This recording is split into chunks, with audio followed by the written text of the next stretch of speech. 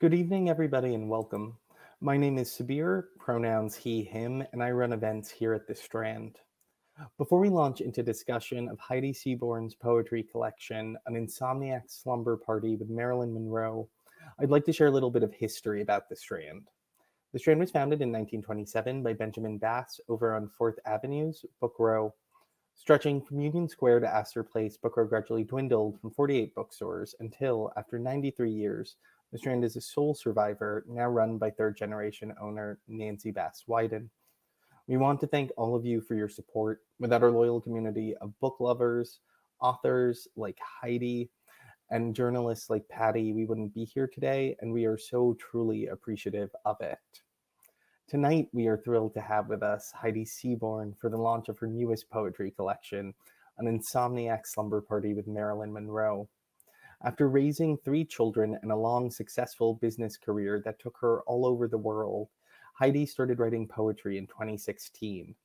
Today, she is the author of the Pink 2020 Poetry Award winner, the book we're here to celebrate tonight, Give a Girl Chaos, and the 2020 Comstock Review Prize chapbook, Bite Marks, as well as chapbooks Finding My Way Home and Once a Diva.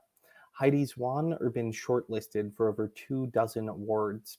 Her work has recently appeared in American Poetry Journal, Beloit Poetry Journal, Copper Nickel, the Cortland Review, the Greensboro Review, the Missouri Review, the Offing, the Slowdown with Tracy K. Smith, Tinderbox Poetry Journal, and elsewhere. She's the executive editor of the Adroit Journal and holds an MFA in poetry from NYU. Joining Pattie in conversation tonight is Pattie Sellers, an award-winning magazine writer, interviewer, and multimedia journalist. Sellers Easton Media co-CEO Pattie Sellers is a former assistant managing editor of Fortune and currently chair of the Fortune Most Powerful Women Summit. Pattie co-founded Fortune Most Powerful Women, MPW, which began in 1998 as an annual ranking of the top women in business and has grown to be the magazine's largest and most valuable franchise.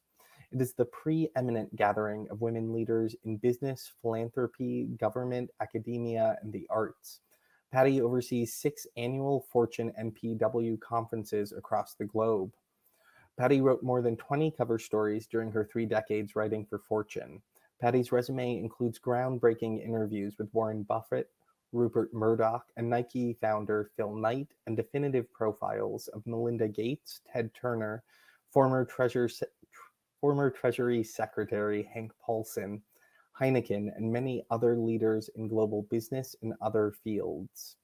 Sellers grew up in Allentown, PA, graduated from the University of Virginia in 1982, and started at Fortune in 1984.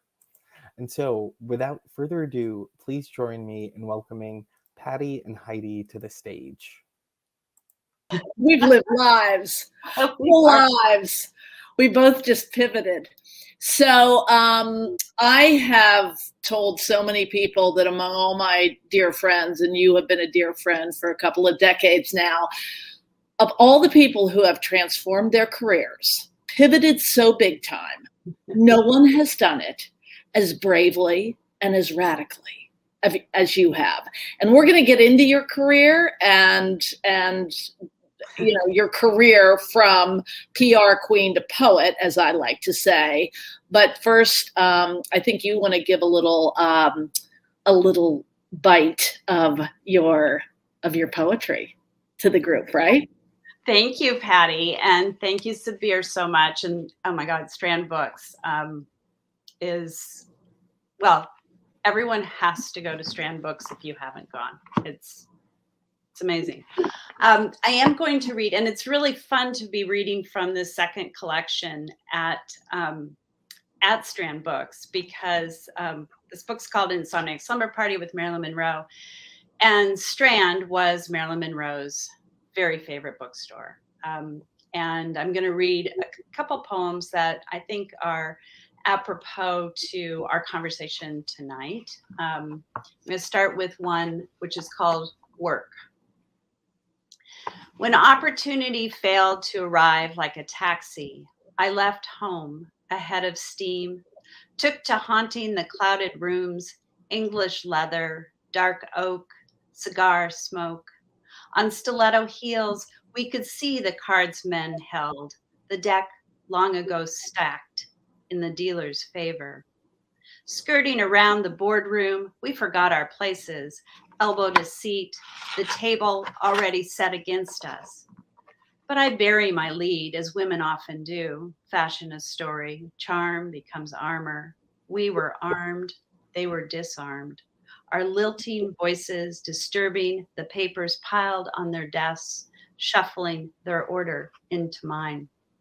So this book is really a conversation between Marilyn Monroe, who I wrote in persona, and the speaker, who is a version of the poet, or which is a version of me. I know that sounds very confusing, but if you think about Marilyn, she was also a character that she created. So there's a lot of layers of characters that exist in this book, but in essence, there are two characters, Marilyn and the speaker, who are talking back and forth in the middle of the night in that sort of whispered, very intimate conversation. And they're discovering along the way that they have a lot of shared life experiences. And the poem I just read, I think, is indicative of that, of having come up through a very male-dominated work environment. And the poems are in both Marilyn's voice, in the speaker's voice, and in some cases it's a bit blurred, as it can be in the middle of the night. So they could be either speaker or Marilyn's. But this one is definitely in Marilyn's voice, and it's a prose poem, and it's called Reading Ulysses, and it's from a very famous photograph of Marilyn that Eve Arnold took, where she is sitting outdoors at a playground, and she's reading Ulysses. And I've used sort of the vernacular of James Joyce in this poem, as well as some lines from James Joyce. Scholars call it parallax. Me reading Joyce, I say paralegs to that, mine and Molly's, our skirts blowing up, showing cream muslin drawers.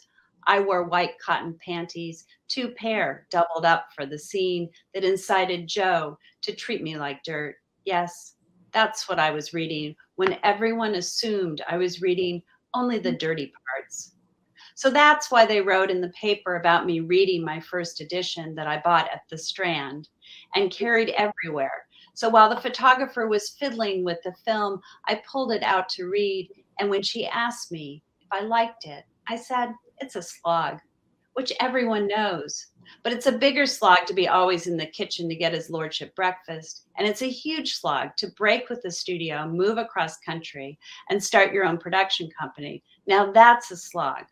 So when I slog through Ulysses, it's because I might just option it, hire a writer, any director I want, and play the role of Molly. I don't care what anybody says. It'd be easier, much better for the world to be governed by the women in it. You wouldn't see women going and killing one another, slaughtering. When do you ever see women rolling around drunk like they do, or gambling every penny they have and losing it on horses? Yes, because a woman, whatever she does, she knows when to stop. Wow. So tell me about the origin of this relationship between you and Norma Jean Baker. How did this all start? Well, it started, I was not a fangirl, had never grown up thinking about Marilyn Monroe at all. And, but I had written a book called Give a Girl Chaos, and it was based on sort of my long life of experiences, roughly. And I wanted to try something new because I was starting my MFA program. And I thought, let's have a project on top of going and getting an MFA. Let's just have a project that would sort of center those learnings. And so I decided to write in persona. And I was really interested in this idea of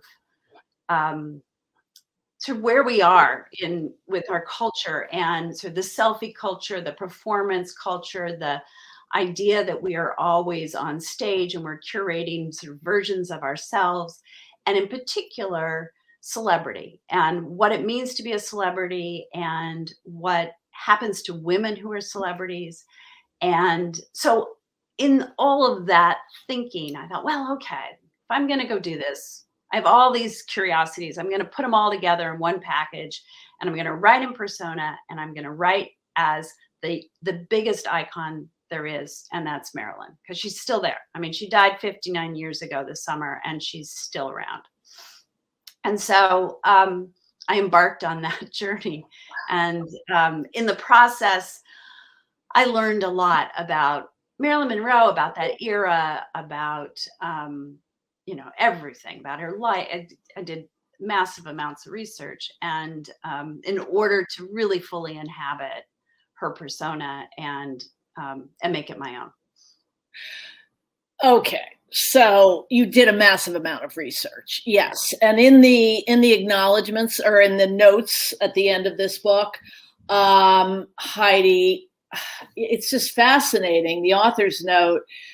Heidi talks about the research she did. Just talk about, you started this process in the summer of 2018, and what you spent how long doing research?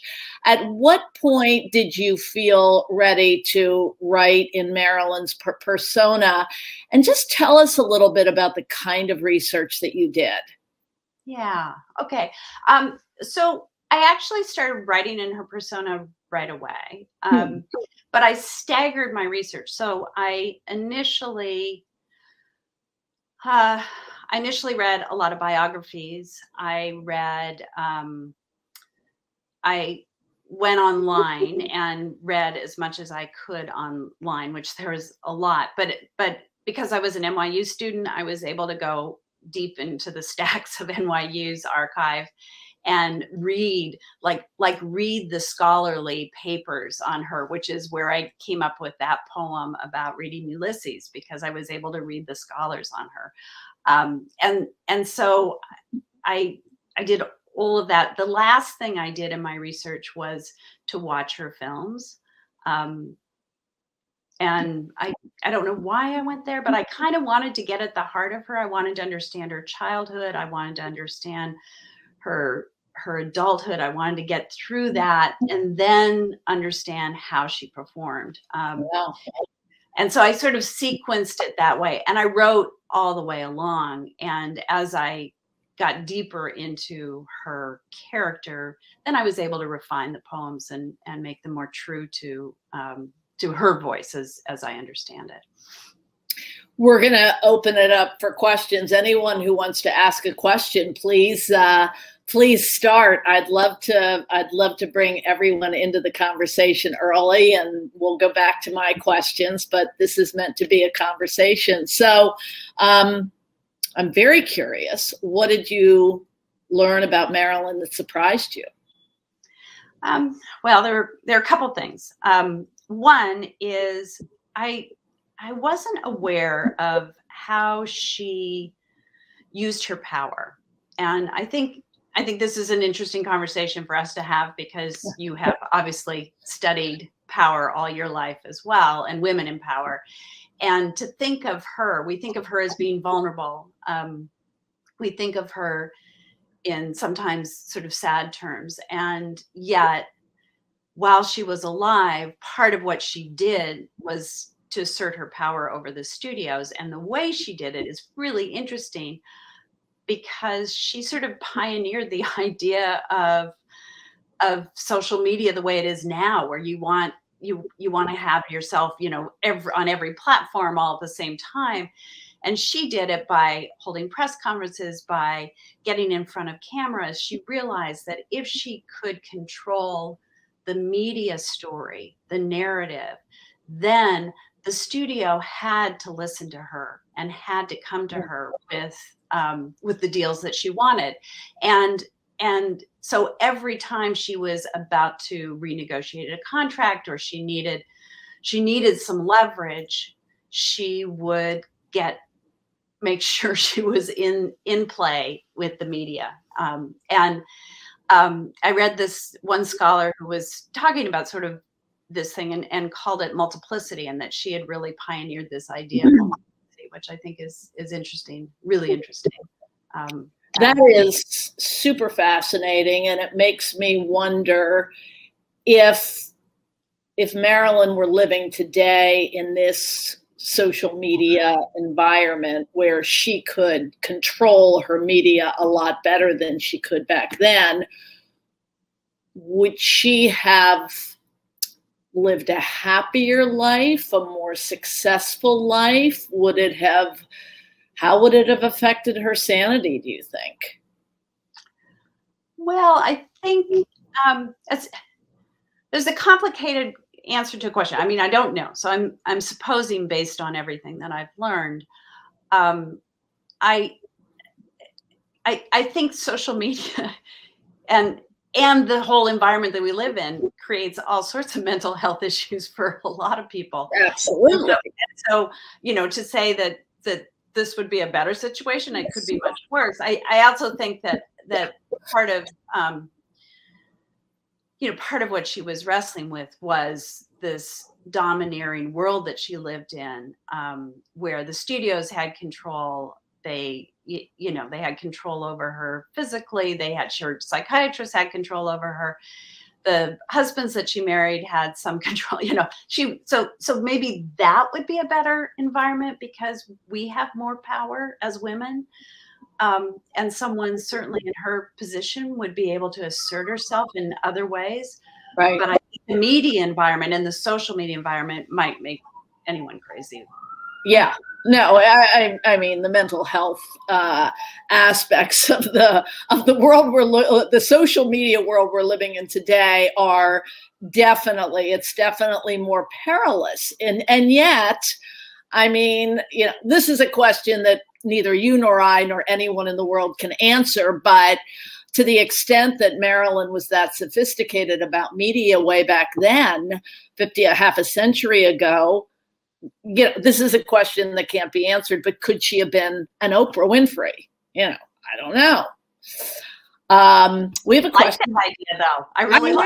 I know. Well, it's really interesting. It's super interesting to think that this woman who to us is the very symbol of kind of tragedy and vulnerability was actually like the thing that you discovered about her was that she was brilliant at controlling her image and sort of the media. So it's a really complicated question. And we have a question from my friend Laurie Campbell.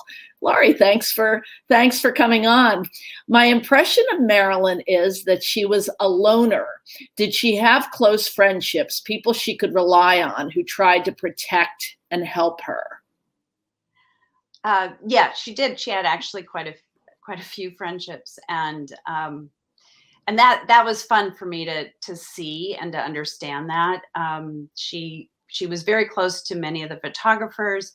The photograph that's on the cover of my book is from Milton Green. Milton Green was her producing partner for a period of time, and his wife, Amy Green, was a very good friend. The Strasbergs were good friends. She was very close to Pat Kennedy. So she had many friends. But she also had people who weren't so friendly and helpful. Yeah. Frank Sinatra was a friend, and then he wasn't, and then he was, and so some were better friends than others, like life. Yeah, indeed. So here's a heavy duty question from our friend Pat Ford. Heidi, did this immersion in Marilyn's story change your sense of your own life and purpose? Oh, wow. Okay. Thanks, Pat. I think I learned a lot. And I think it's helpful sometimes to step out of yourself, right? And by stepping into someone else who was so different in so many ways, but looking for those places of connection, the life experiences that we had in common, and also the life experiences that were so different.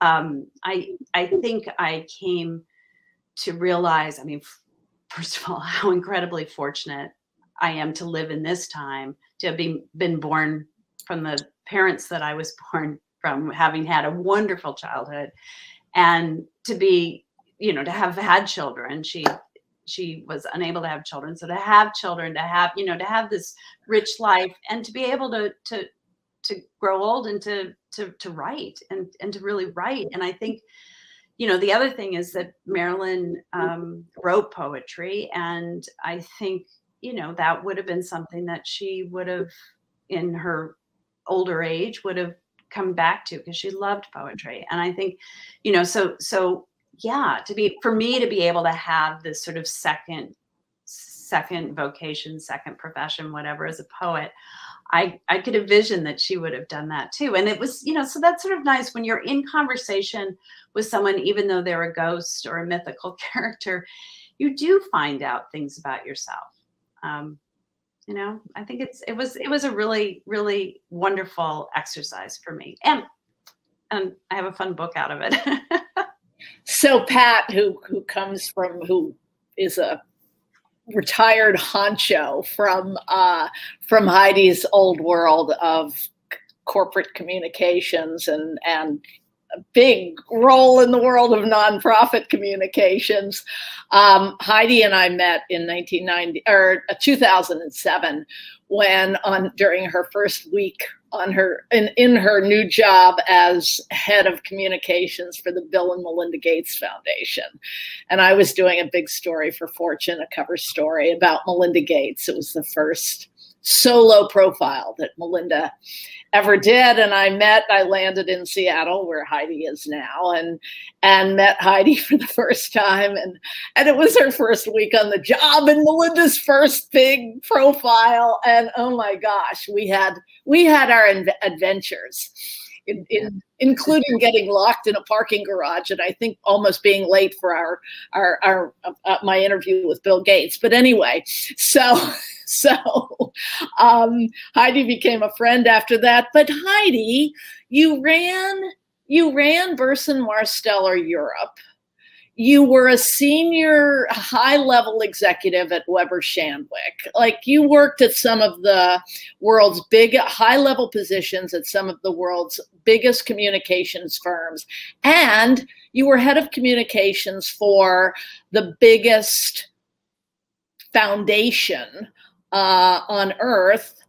And you just quit it all and decided to become a poet? That is just so bizarre. Tell me about that. So I wrote poetry as a kid, like a lot of people do. And I walked away from it. I always thought I'd come back to it at some point, but I didn't. Life got busy because of all those things that you said, and raising a family and moving, living all over. And so it became something I didn't really think I was going to return to. I thought maybe I'll write a novel in my old age. But what happened was I was having drinks with a colleague, and he said, "Oh, I love to read poetry. I read it every night before I go to bed." And I said, "Oh, I used to write poetry." And then I went back to my hotel room and I thought, God dang it, I should try this again. And so I took a class out here at Seattle. We're so fortunate to have the Hugo House, which is a really wonderful writers institution. I took a class, and literally 2 hours later, I was driving home from it, and poems were just like coming out of my head. It was as if, there were seeds there and it had been watered and they were just growing, and it just didn't stop. And so it took me another year or two, and I was consulting, but I was consulting full time, and then I realized, no, I'm going to go off and I'm going to get this MFA, and I'm going to, I've got books coming out, and this is what I want to do. And so now it's become really a full-time thing, and I edit and I write and I am fully engaged in it. And it's, to me, not a hobby. I mean, it's a extremely low paying avocation. Yeah, it's an extremely low paying, but I look at it in a professional way. I approach it very professionally. I engage in it with the same sort of dedication and discipline that I always brought to my career. Are you, I tell stories for a living. That's what I do. Our company, Sellers Easton Media, is a storytelling company. We create content. I built my career as a writer. By the way, my bio is out of date. I'm no longer with Fortune. I left Fortune completely last October, but whatever. That was very nice. Thank you. But we tell stories for, for clients. And I do ghostwriting, and I do, I write in the voice of people. I mean, what you did with Marilyn here is beyond anything that I could have ever imagined doing. But my question is, are you surprised at all at how you've actually made a great go of this? You're getting awards, and you are a very successful professional poet. Does that surprise you? Yeah, it does. It does, because it's really hard. I mean, first of all, being a poet is really hard. And for all my poet friends who are on this, it, right? I mean, wow, how much rejection. It's mostly rejection and a little bit of acceptance. And when you get acceptance, you do cartwheels, and, well, I still could do a cartwheel. You celebrate. And so I feel incredibly blessed. I do feel like part of it is talent that you don't have any control over. I mean, it's just the poems come to you, and you do your damn best to hold on to them and craft them into something that is going to resonate in the greater world.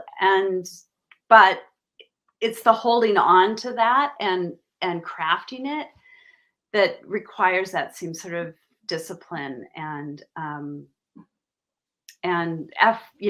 sort of real structured effort that I've always brought to everything I do. So yeah, I'm surprised and I'm delighted, and I also, I've lived a life, so I have a lot to write about. Yeah, I don't do.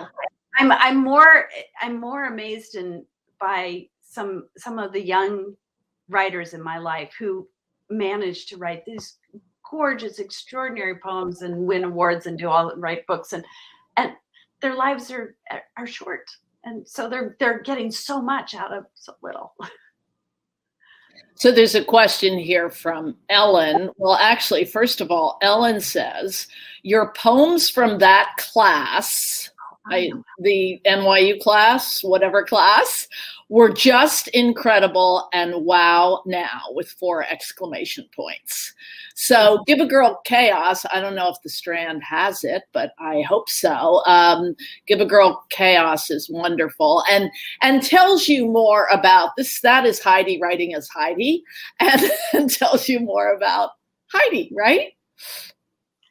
Yeah, I mean, it's still fiction, right? So, I mean, it's closer to my biography, right? Yeah. So I milked more of my biography in that collection and then I fictionalized off of that. Right. Obviously, we always talk about the speaker and the poet are not the same person, but in that case, they were really closely aligned. In Insomniac, Slumber Party with Marilyn Monroe, the poems that are from the speaker's point of view are again more closely aligned to me, but again, they're not completely me either. Okay. So Ellen says it was the Hugo House class in Seattle, I guess. Right? I remember Ellen. Yeah, yeah. So Ellen actually asks, Heidi, do you think that social media has helped to bring your book to a wider range of readers? Or maybe, is this a different Ellen? That is how I learned of your book. So glad I did. No, I think that's the same Ellen. I mean, so thank God for social media, right? Yes, yes, yes. And it's so good to connect with you. And yeah, I mean, of course. And one of the things that I've discovered in the 5+ years that I've been writing poetry is how warm and collegial the poetry community is. And everyone is always supporting and uplifting each other. And it's really, really, really lovely. And so, that's nice. as a poet, this Twitter and Facebook and Instagram are really warm, engaging, lovely places to be. That's great. So it's not as cutthroat as the business world? No, surprisingly. Probably there's no money involved. Right. The Strand bookstore just put up, you can purchase Give a Girl Chaos here. I'm glad to see. They're good marketers, Heidi. They're really good. So my friend, I love saying her name. It's longer now since she's married. Paulina Marinova Pompliano. Hello, Paulina. Thank you for joining. She's my friend from Fortune who's now doing a wonderful newsletter called The Profile. Anyway, Paulina says, Heidi, so lovely to hear about your process. What was the most surprising thing that you learned about Marilyn? Oh, I asked that. And what were the characteristics you believe made her life story transcend generations? Yeah, what made her life story transcend generations? It's really interesting, isn't it? Because she is as big. She is probably the most prominent female icon in the world, or icon, maybe icon in the world. Yeah. And you know, she's been dead for almost 60 years. So how is that? And I think there's a few things. I mean, one, she died young, and I think that when we lose someone at a young age, they tend to take on that mythic quality. And there was just something luminescent about her. I mean, beautiful, but smart and funny and clever. And because she knew how to work the media, she was out there, and we saw a lot of her. We have a lot of visual images of her that are in our minds. And then she became somewhat mythic. And so there's so many books written about her, and there's so much, there's so many social media sites and fan clubs and all sorts of stuff, which I have discovered. And she's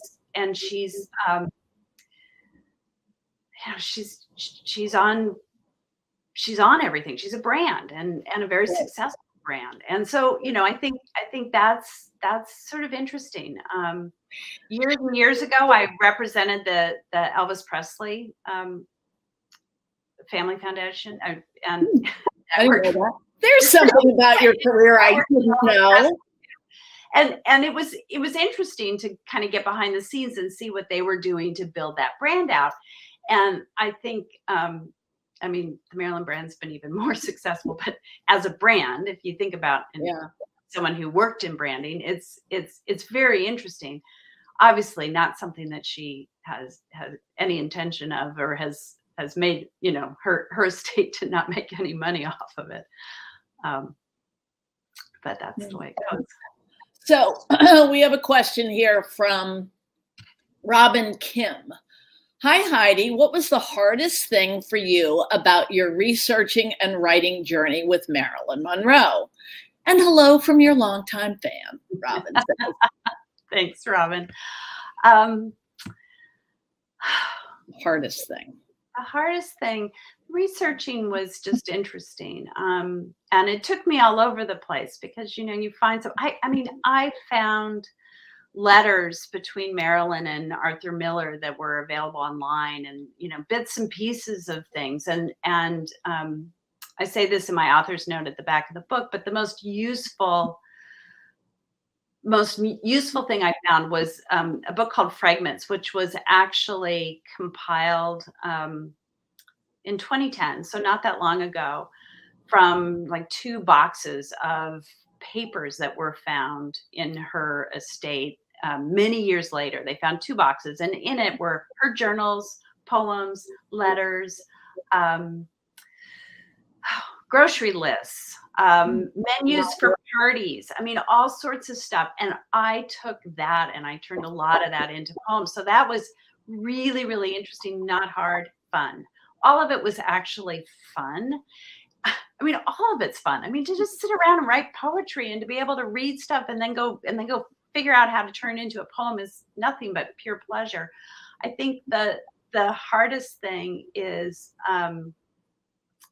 because this was also my thesis, I had a time limit on it. So I started it in the summer of 2018, and I had to turn it in last summer, and or actually last May I turned it in. And so I had, you know, that pressure of time to get, in my view, a whole manuscript done. And I wanted it to be, I wanted it to work, to really work, and not just be a series of persona problems about Marilyn. It had to have a narrative arc. It had to have a story. It had to have something that connected it. And so for me, the hardest part was then infusing more of myself into that narrative. And I don't know that I would have done it without being pushed in that direction by my thesis advisor, Catherine Barnett, who was just like, no, you need to put more of yourself, and it needs to be a dialogue. And so that was hard. That was really hard because I didn't want to go there. But once I went there, it was really freeing, and it ended up being a much better book in my view.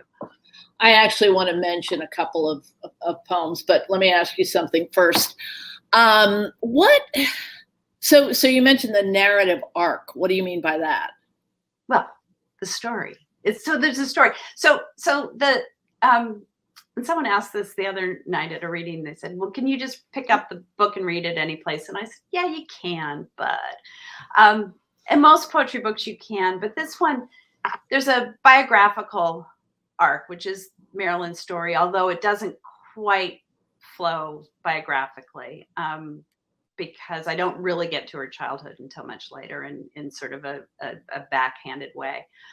But the arc is me as, or not me, but the speaker, some version of the poet, discovering Marilyn, coming upon Marilyn, being fascinated, not able to get Marilyn out of the brain. And then Marilyn enters, and there's this dialogue that happens between the insomniac and the other insomniac, which is Marilyn Monroe. In the middle of the night, this conversation between these two women.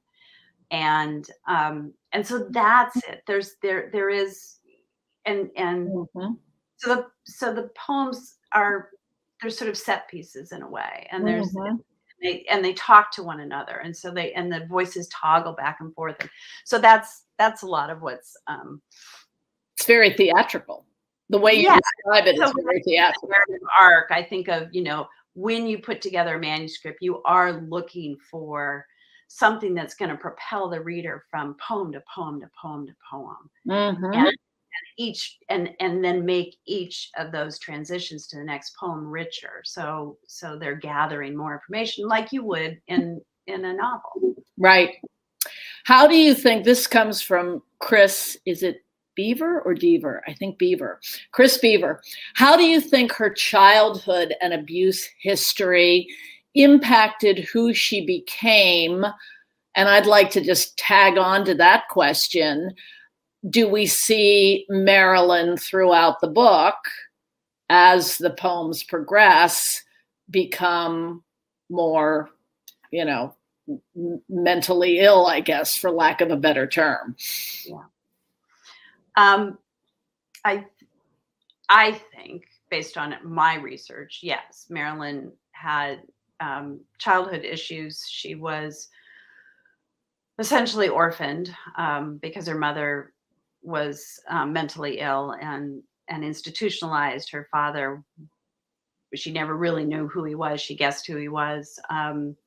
And so, she moved from foster home to family friends to an orphanage at one point, back and forth, and that, very destabilizing, not having a real sense of family. And so I think we can all guess that did, and based on what she wrote, and yes, very much so. This was, and she was forced to marry at age 16, the minute she turned 16, in order to stay out of an orphanage. So yeah, not an easy life. And that's bound to create some anxieties that I think led to some of her issues in terms of sleeplessness, which then were medicated with barbiturates, which then led to other things. And I, and she was institutionalized at one point, I think, in error.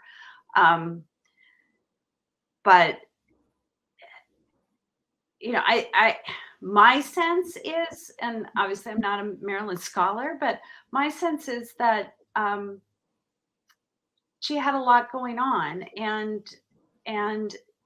also had an addiction issue that got worse, and it was prompted by her inability to sleep, but it got worse, and it eventually killed her. But I think, I think she wasn't well served by her psychiatrist. Yeah. I don't think she was well served by her psychiatrist. And what you see in my book is, you do see, I took her letters from when she was institutionalized for 4 days in Whitney, and I took that and turned it into a poem. And she writes this very lucid letter about her experience there, and how, and she does not sound like she's needs to be there based on her letter. And so just sort of kind of capturing some of that destabilizing that happened later in her life as her addiction grew, but also I think some of the characters around her did not support her in the right ways. So I'm looking at 4 days at Payne Whitney Psychiatric Clinic, 1961 here, with lines from Marilyn's letter to her psychiatrist, Dr. Greenson, after being committed by Dr. Chris. Do you care to read that, or do you want to read something else? I think that's a super interesting example of you using the sort of archival material to write a stunning poem. Thank you. Sure, I can read it. 4 days at Payne Whitney Psychiatric Clinic, 1961, with lines from Marilyn's letter to her psychiatrist, Dr. Greenson, after being committed by Dr. Chris. I scraped my body off the scrawled walls, pinwheel on a stone bed, carved my lines into the steel desk. Very, very sick girl. Hold that thought. Phone gone. I call no one. Call Joe for old time's sake. Very, very dark place. Hold that thought. Each act, an act, a line spoken, a rule broken, a small token from last year's movie. Sometimes I wonder what the nighttime is for. Cut, a girl said. She said cut. I called cut, the scene cut into lines across the window. Cut, me in lines, open that window. Men are climbing to the moon, but they don't seem interested in the beating heart. Hold that thought. So that's scattered with lines that came directly out of that letter, including that gorgeous line: men are climbing to the moon, but they don't seem interested in the beating heart. Wow, she wrote that. Yeah, she wrote that. That's it's just sort of amazing. And there's another poem in here, where I think one of the other things that was really interesting was when she was married to Arthur Miller, and he was suffering from writer's block, and he couldn't, he was missing deadlines. He couldn't get any, he needed to deliver a new play. It wasn't happening. It writer's block. And so she had to go to work in order to support them. And so, I have a poem about that. Can you read it? Yeah, sure. And it also has to do with you know, she helped get him, she helped support him in his, he had to testify in front of McCarthy and the HUAC hearings, and she got him out of that. In fact, he announced on television at the hearings that he was going to go off to London to be with his new wife, and that's how she found out they were getting married. Oh my goodness! Wow. So that's all in here, and including a little line that came out of a letter that he wrote to her. There was no honeymoon. You ever think of getting married again? And there it is, just like the dog's vomit that everyone steps around. Oh, I loved Art, all right. Willing him free from McCarthy's clutches. I said I do. Said yes to be a stamp on his passport. So if your third marriage is anything like mine, you will call him Daddy. And discover he has written your dialogue in the margin. Everything's been scripted. But don't I love being told what to do? There's a fork for every course. And I knew at night to let him spoon the sweet cantaloupes of my rump. I knew to disappear into his white curtained Connecticut, appear for cocktails with his curious friends. Isn't she a wonder? I knew to quit work, to make babies, and when he drew a blank page from his typewriter, I knew to bury my unborn and go back to work. So, yeah, I mean, she had to do what she had to do. And he wanted her, you know, he, like Joe DiMaggio, wanted her to stop working and be the housewife, and yet she had to work in order to, so that's ironic. Boy, oh boy. Liz Grady asks, did the conversation between you and Marilyn surprise you at any points? Did something arrive on the page that you were surprised by? Oh, that's a great question. And I would say yes, constantly. It was interesting. I mean, when I was writing, I just write, you know, I'd get up and I'd write a poem and I'd be working on it. And I wasn't certain, you know, I also wrote a lot of other poems that are during the same period of time, in this 2-year period. I also wrote a lot of other poems that are now in a chapbook called Bite Marks. But sometimes I'd feel this, like, it felt like a little tap on my shoulder, like, hey, this mine's mine. This is our poem. This is the one that we're working on together. And I could feel that sort of, and I don't mean to be woo-woo here. I mean, I'm just sort of sensing that collaboration that you have with, and many poets have this, they have a collaboration with another writer where, you know, you're just sort of deep in their work. I did a reading the other day with Diane Seuss, who's got a wonderful book out called Frank Sonnets. And Diane was talking about sort of her interaction with Frank O'Hara and feeling sort of the presence of him in her work, kind of guiding her work. And for me, it was very much Marilyn doing that, sort of guiding me in how to tell this story and how we were going to collaborate on both her story and my story together. Mm-hmm. Mm-hmm. This relate, my friend Scott Saffon is my good friend. Scott is on the is watching, and he asked the question about what your thoughts are about the future of poetry. We now have this amazing young woman, Amanda Gorman, who everybody knows about.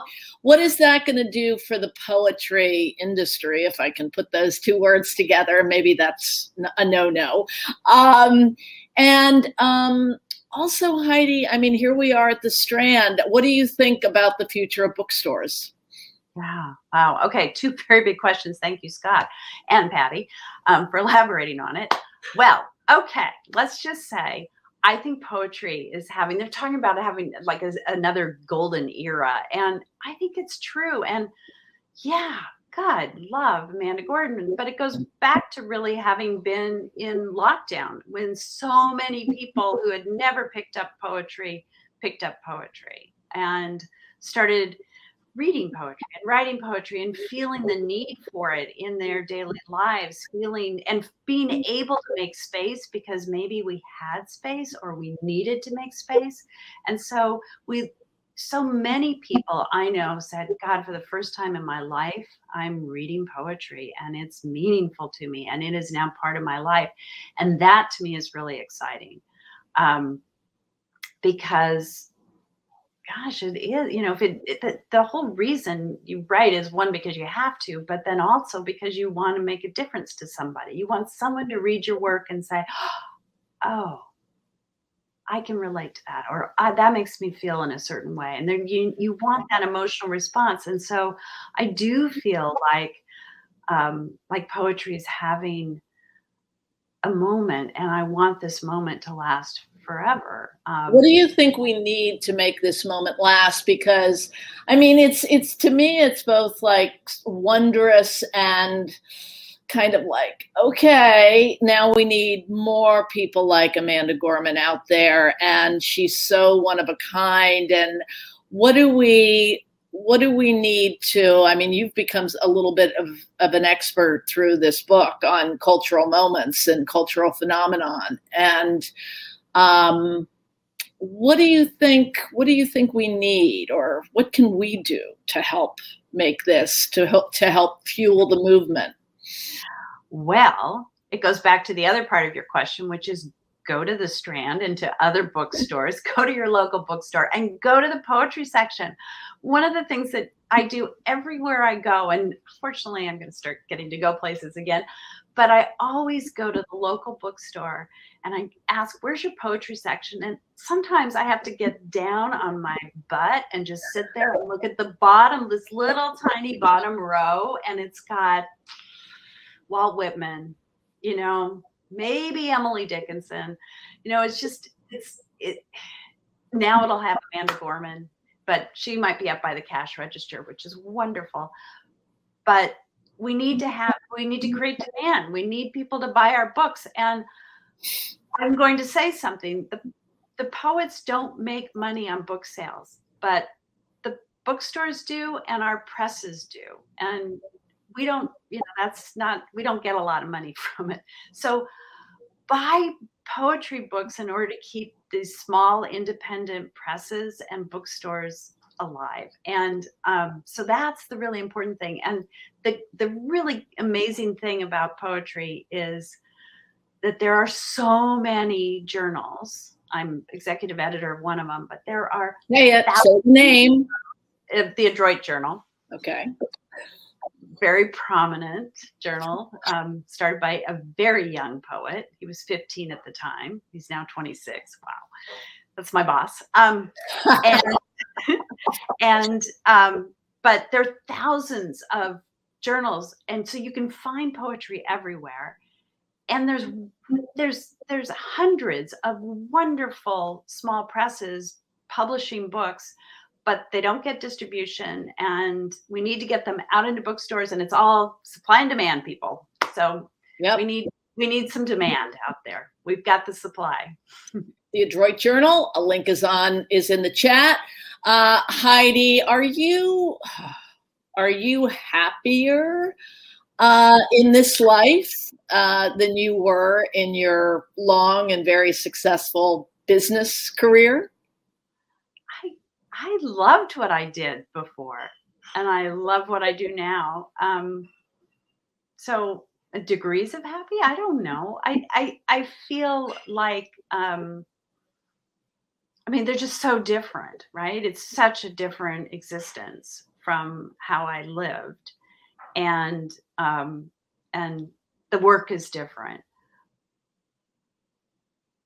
And this is I'm going to just finish, but there's the joy of creating something. And I had joy in building something, but this is a joy in creating something and putting it out into the universe. And hopefully it resonates. Yeah. I was going to say in one word, this is the what part of your career? The what part of my career?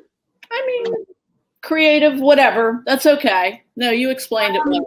I think it's think it's the rest of my career. It's the rest of my life. I mean, the one thing that's different is that this is not something you retire from. Right? Right. This is not, you know, this is now who I am. So it's a different thing than this is what I do. It's more who I am. And that's a big difference. That's a huge difference, because we always did not want to define ourselves by our work, by our jobs. And now you want to define yourself by your work, which is a wonderful, wonderful thing. Before we close, we just have a couple minutes left. Can you leave us with a poem? Oh, sure. Thank you. And first of all, before I do this last poem, I want to thank you, Pattie, my dear friend. You're welcome. Always having a wonderful conversation, and I can't wait till we are together and can do it in long drawn out over a glass of wine. And thank you so much to the Strand, and Xavier, thank you so much. You were such a wonderful host. So to Siver and to Pattie and to the Strand, and thank you, audience. And it's so fun to see friends from all parts of our lives joining us tonight, and to meet some new people. And I look forward to seeing you again sometime soon. Come up and tap me on the shoulder with Marilyn. All right, this is the very final poem in the book, and it's called Then I Slept. And to me, it's also a poem about where we were. I wrote it last spring in the pandemic. So there may be a feeling for many of you of how you have weathered the pandemic, and how we feel right now, that sort of sense of relief, I hope. Then I slept. First, there was the lemon peel of morning. Then the empty space in the bed, still warm, my love's body held in the slight indentation. Then the clatter of his oatmeal and tea, and beyond that, a neighbor's whistle, a dog's rugged bark, a man calling out as a car door slams. I slept in, slept through the night. I slept through Ambien's dark fist pressing my pillow, slept all night. My love questions God's existence, but I hear the weather is warming this week. Our plum tree is cotton-balled.